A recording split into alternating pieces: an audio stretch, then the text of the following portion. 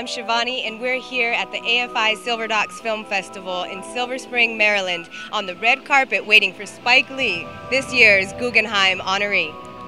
Congratulations, Spike, on winning the Guggenheim Award. How does it feel? Good.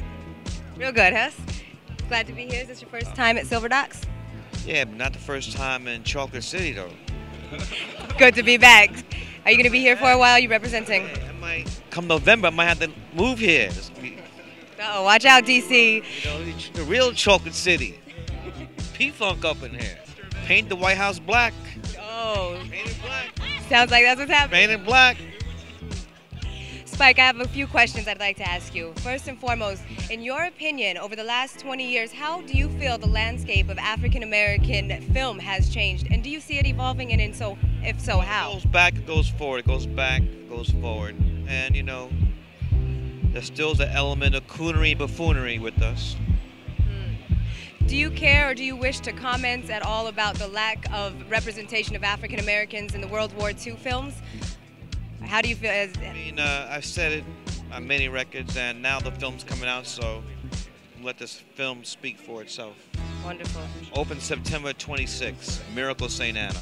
Now I know you have a lot of projects that you're working on. What's coming up next? What's on the docket?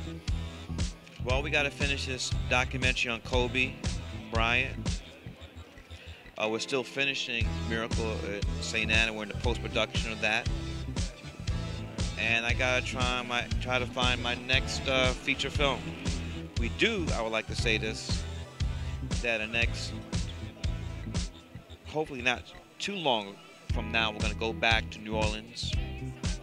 And not just New Orleans, but the other regions that were hit by the levees and Katrina and finish up, because it's not done. It's never done.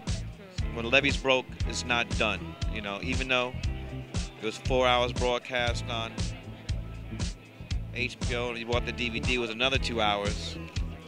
It's still evolving. People still catching hell. We want to stay with that story. One more question about Katrina. Why is it that you chose to leave the word Katrina out of the title, When the Levees Broke? Because I think there was this misconception that it was Katrina that did it. That was not the case. Hurricane Katrina actually missed New Orleans. It was the faulty levee system. And you see right now in the Midwest and Cedar Rapids and all these other places, they have faulty levees too.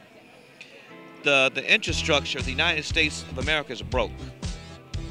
It's broke. And, you know, hopefully we have some new people up in there. And Bush and them guys, as they used to say in baseball, throw the bums out. All right, this is Spike Lee, and you're watching Reelblack TV. Thank you, Spike.